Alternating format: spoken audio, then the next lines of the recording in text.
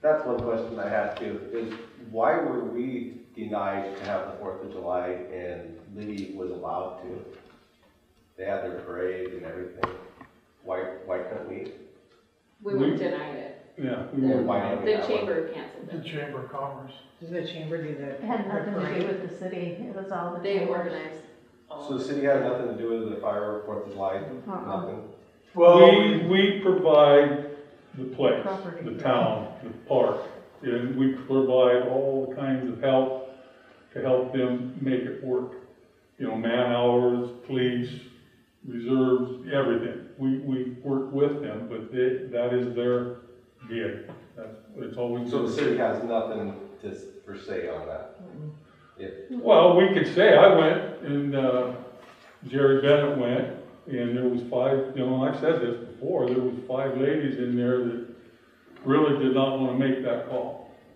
And we, at that time, we were just throwing scenarios out there to, well, let's wait maybe a little bit and see how it progresses and this and that.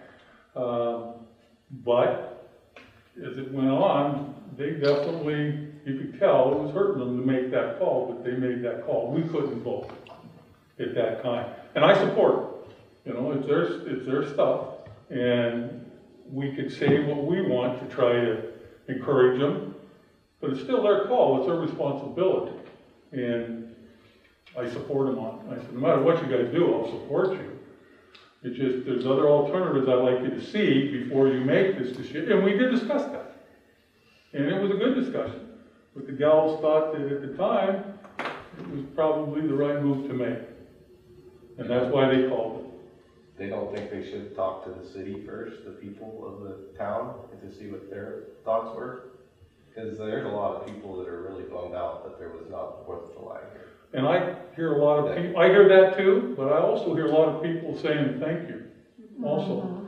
I really do. I think also any other group could have taken it on and tried to put it on and, you know, get the insurance and work with the health department and do that, but, I mean, nobody. So I think most people that I've talked to about it think that it was canceled because of COVID. That's why I'm asking, why was Libby allowed to? Yeah. What's their general reasoning, you think? The people's reasoning, you know, they think we canceled it? Yeah, they I know, the city what is it? canceled it. They don't know if the chamber canceled it. They think the city canceled it, and then why? Oh, Why no. if Libby can have it, why we can't have it is the main question. Libby got, as far as I know, they, residents, not business, residents, went to the commissioners And had it approved. and had a discussion with them. And I know Mark Peck told them, you guys, that's Troy's old-fashioned 4th of July. That's their one-day event. And he was real adamant about that. And I completely believe Mark when he says that.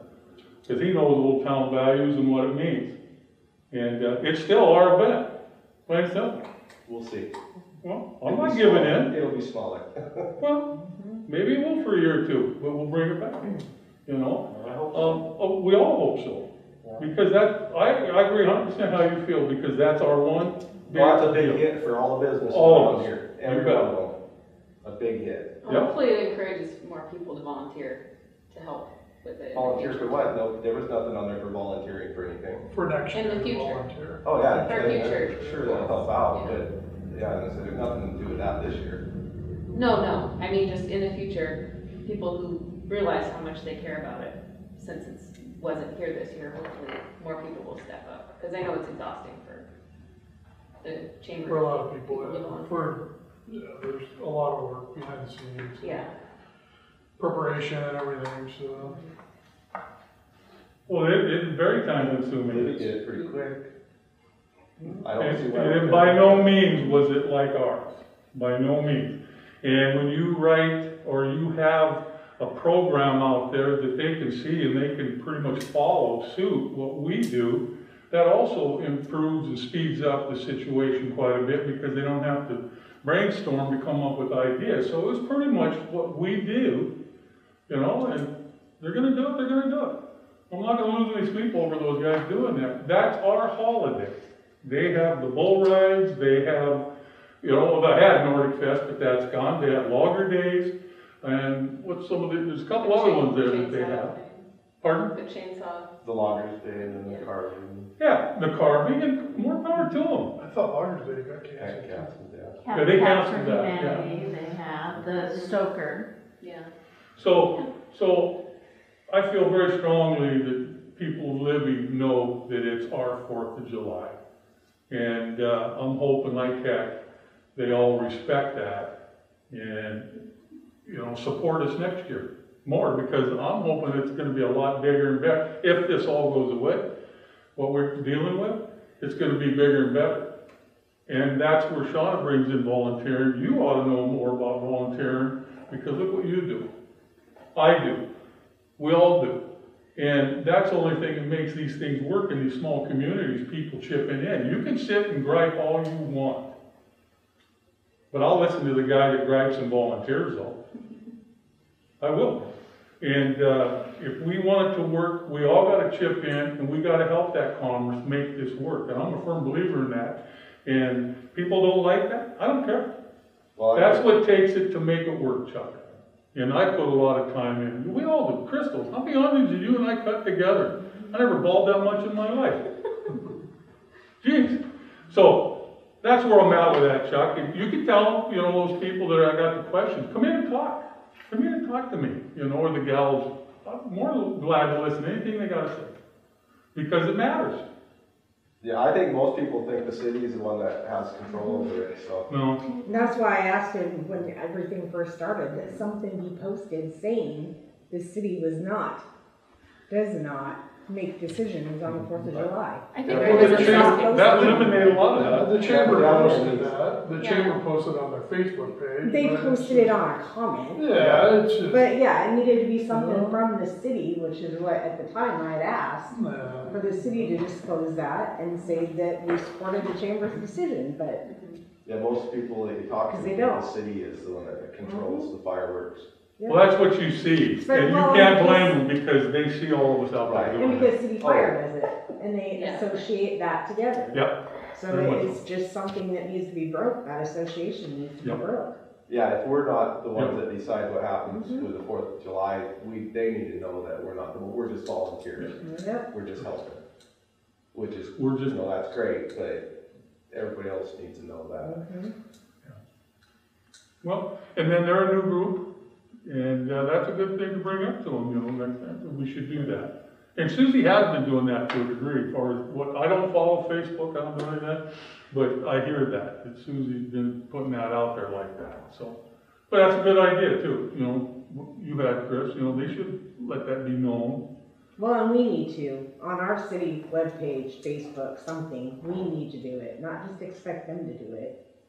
Well, no Then, problem. then it's something that we need to do too, just to say, you know, just for everybody to know, this is how it works. We'll eliminate a lot of the talk then by doing that, so that's not a bad idea. Definitely, it'd help out on that for a Okay. while. You got that? Yep. Here's an idea too, you guys, is, we got some pretty innovative on the chamber, innovative people on the chamber too, here in Troy, New Energy, and y'all. How about, you know, one of the options would be to come up with a unique double event. Have another event in the same general time frame as that to bring in additional people. Okay, like an example would be the chainsaw contest up there and the Harvest Fest. They decided to meld those two together, so they had the Harvest Fest at the Riverside Park, and the 4th of July, or the chainsaw deal kind of has been forming over the years into a different deal, but they have two events going on in the one weekend. So that could be a way to bring in more people next year to get back on your feet here. You know, have two events, some kind of unique event along in combination. Just an idea to throw out there. I did talk to the carvers, some carvers about that, and I had no idea that there was some discrepancies going on amongst people, you know, as far as who's got events and things like that. So I talked about it, and then we were going to try to get fire-wise or safety-wise our museum park area over there. Yeah.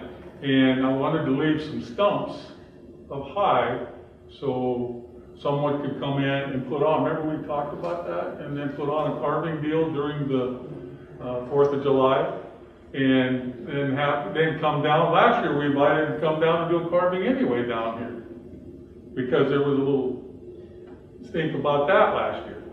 And one person did put a carving in the parade and went through it. And I think it would have been a good deal, but we never got, because of time and everything, we never had a chance to get any of that taken care of to do that. So that didn't materialize, but that would have been a carving event plus the 4th of July. Or if he could have came down and showed what he did, and then had his event later, say the 5th or 6th of July, whatever date it fell on. Done his thing here, and then people after the 4th could have went up and watched the carving event up in Libby too, to help them out. And that's what the plan was kind of to try to be. And in the future, we still might try to do that. So I hope you got something out of that video. If you didn't, feel free to give a thumbs down. If you did, I'd appreciate a thumbs up. You can subscribe over here, check out some other videos down here, and you can always reach out to me at ben@nwmtnow.org. Thank you.